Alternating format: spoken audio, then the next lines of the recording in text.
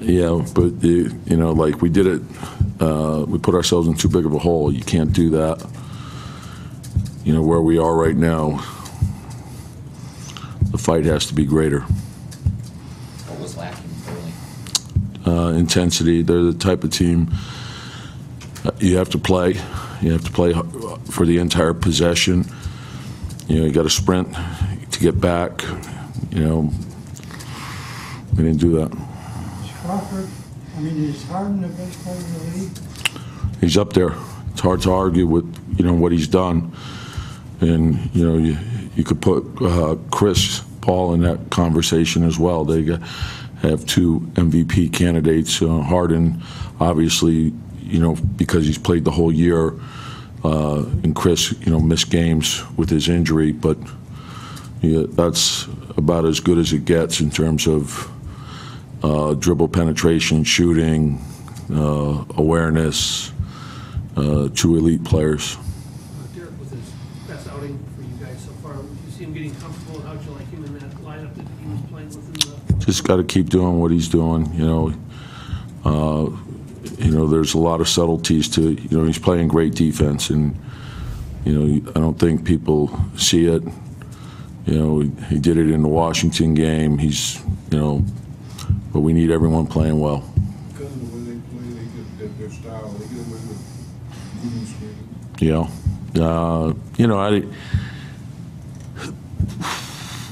You look at Harden, it's 14 free throws. You look at Paul, there's 10 free throws.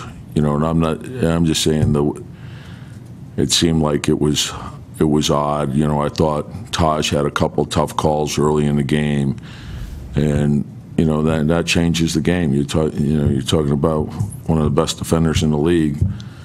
He has to go off the floor, and I saw calls in that game that I don't know. I can't even begin to.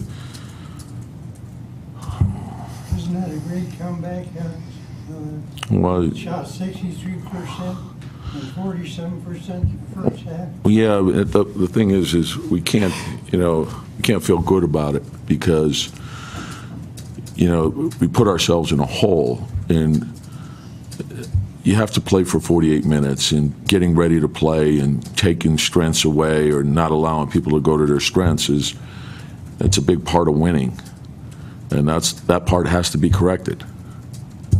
When you played like 6 or 7 really good teams in a row, does the repetitiveness of the caliber of competition, is that harder mentally on a team?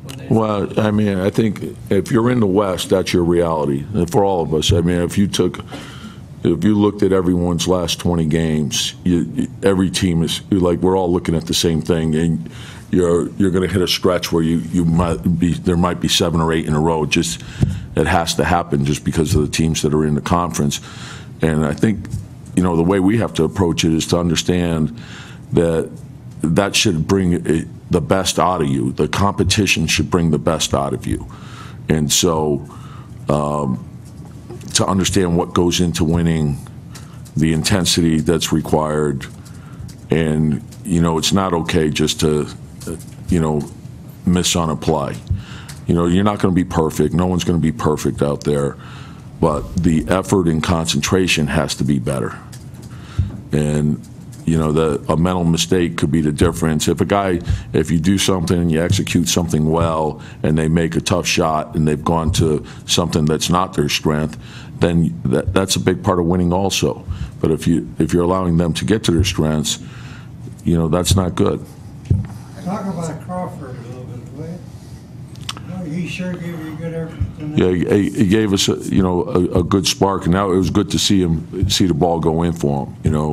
We've gone through a stretch now where it's been up and down, but when it makes us different. He's the best shooter in the team? He's not a pure shooter. He's a scorer, and that's the thing. And he could do it. Like, I thought he did a great job of attacking their switching. And what he did was, we recognized it, we flattened out, he made good reads and good decisions. Like, he got into the paint. That's really what got us going. And then, once we were able to make the right plays, And we, you score 120 points, that should be a win. So, but that was a big plus. Tom, what was your view of the scuffle, and how did you think? It's just, like there's a lot of banging going on inside. That's part of the game, but I didn't think it was anything serious. It's just. Did Gorky give you some? Yeah. The start of the fourth was really good. When you Hey, say you take can't away talk your, physical. I'm sorry. take away a team's strengths, is that why you were so upset on a few plays where they got really quick baskets within like 3 seconds? Well, it was after made baskets too, and like Capella's going to sprint the floor, if you're jogging back, that's a problem. That's a problem, and then the dribble penetration, we have to know where we're trying to force guys, and we have to know what the coverages are, and we have to communicate in transition. We're giving up open threes, and can't do that. So, and that's the one thing that I think, Derek with the second unit has given us some defense, and we need that. Go ahead, Sid. I'm sorry. You're the birthday guy. Go ahead. They manhandled Towns, I think. Yeah, there's going to be a physicality to this, and he's got to be aggressive in going to the basket, and it seems like he does get hit a lot more than he doesn't get to the line like he should for a guy who is always going to the basket, and there's some frustration in that, but that's also part of the game, and I think. You have to make them make the call. We can't Euro step away from the contact. You got to go through the contact. You got to go through the chest. Make them make the call.